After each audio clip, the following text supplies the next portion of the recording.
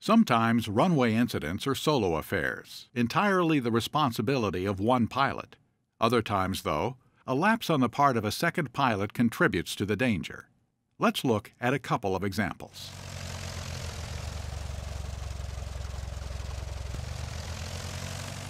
It's February 1st, 2014, and November 7128 uniform, along Easy, is inbound for landing at Redmond, Oregon. Redmond Tower, along Easy 7128 uniform, 9 miles to the southeast, inbound for full stop with uniform. Long Easy 21 uniform, enter right downwind, runway 10, report midfield. Shortly thereafter, on the ground, a Cessna Skywagon calls the tower for clearance to depart on runway 10. On the tower, Skywagon running 5 uniform Victor, ready to go 10. Skywagon 5 uniform Victor, runway 10, cleared for takeoff, left turn out approved. 5 uniform Victor, cleared for takeoff 10 with a left turn out. Unbeknownst to the tower, however, 7128 uniform, the Long Easy, has entered the pattern and is now on short final for runway 10, despite having never received a landing clearance. On the ground, Skywagon 5 uniform Victor is taxiing into position on the runway when a shadow flashes overhead. Long Easy 21 uniform, you landed without landing clearance, did not call right downwind. 28 uniform, sorry, my mistake. Fortunately, there's no collision. The pilot of the Long Easy later reports that he never saw the Cessna on the runway or heard the takeoff clearance. And Skywagon, the 5 uniform Victor, I never saw the Long Easy. Did he land prior to you taking the runway? He went right over the top of me. His shadow went right over my windshield.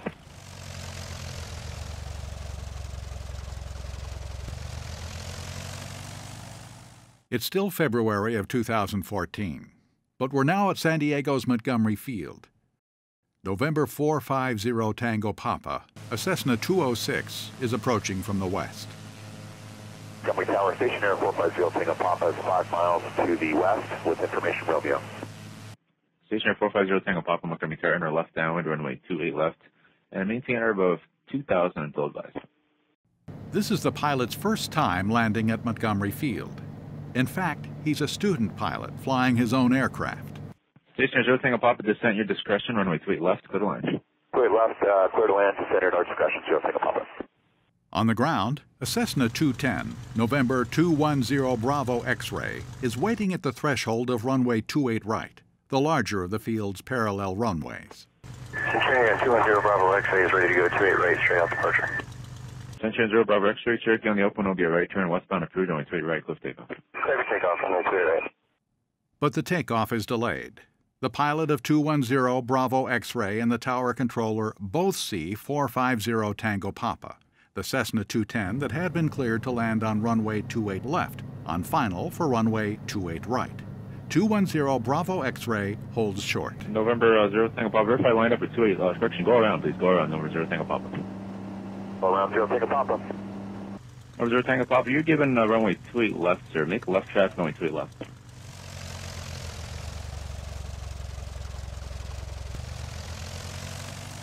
At first glance, these two runway incidents are remarkably similar.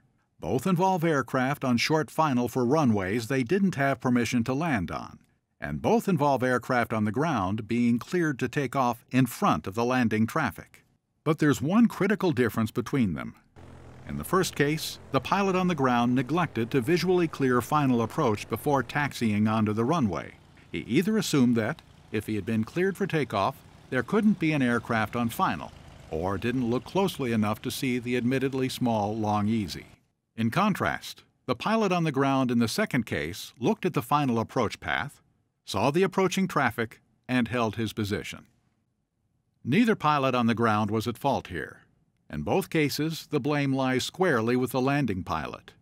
But it was their vigilance, or lack thereof, that made the difference between a minor event and a close call that could easily have ended in tragedy.